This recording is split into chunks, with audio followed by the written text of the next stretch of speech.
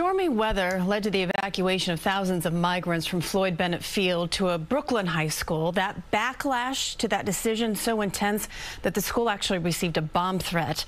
Mayor Adams joins us now, along with CBS 2 political reporter Marcia Kramer, to discuss this. And Mr. Mayor, let's start with this. After you put those 1,900 migrants at James Madison High School, there were hate calls and that bomb threat we just talked about. Should the folks behind that be prosecuted for that? If they fall within any prosecutorial misbehavior, they should be, because it is inappropriate. And I really want to say to New Yorkers, do not allow those with fringe outlook and fringe responses to define us as a city. It's not who we are. And Maurice, let's be clear. Yesterday was the anniversary of the fire in the Bronx. When we saw that happen in 2021, we moved 2022, I'm sorry, we moved the residents to a school building. When we have floods, we move people to school buildings. When you have a building collapse, we use school buildings. That's the focal point of our community. And so we are not going to treat migrants differently. And if you look closely, those are children. And we're going to treat them with the respect that we would treat any other New Yorker. Well, Mr. Mayor, I'd like to ask you about your recent decision to restore some of the police and fire cuts that you had announced just 2 months ago.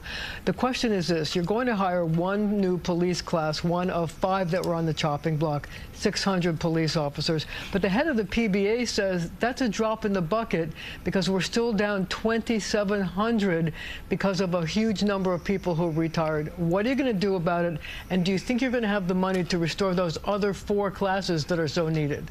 Well, it's not a drop in the bucket, and that's a little inaccuracy. It's far from a drop in the bucket. We have 2 classes that were already in the academy. We're going to add another 2. That's a total of 4 classes, and we would love to do more. I don't know how I can articulate to folks more that, you know, when you're dealing with a $7 billion out-year budgetary gap, you know, $12 billion over 3 years, we're going to do a 20% decrease in the spending on migrants and asylum seekers to renegotiate contracts and other action. But this fiscal management by our budget director and the programs that Deputy Mayor Williams-Eisen put in place of telling people they have a 30-day and a 60-day notice, 80% of the people who were told they had a 30-day notice, 80% are self-sustaining. Over 50% have of those who came into the system, almost 57%, are self-sustaining. They left the system. And so we are doing smart fiscal management. That's why we had a AA bond rating, and that is why the city is really seeing a steady flow to try to navigate us out of this crisis.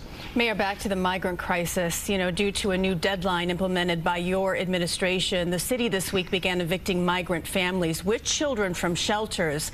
We'd like to know what the point here is, because you basically have to find new hotel space for them anyway. Well, and it's not eviction. It is giving people a clear definition of how long you can be in our shelter system, and with intense case management during the process of those 60 days. Then they check out. We come back into the system if need be. Some did not come back in. Some went to stay with family members, loved ones, leave the city. Then we do an evaluation and place them in a new location if need be, because I have one order to the city: no child or family will sleep on the streets of the city of New York. But we need to be really clear. A child that grows up in a homeless shelter or housing insecure is less likely to graduate from high school. We're not trying to create permanent residence in our shelter system. We need to encourage people to become self-sustaining.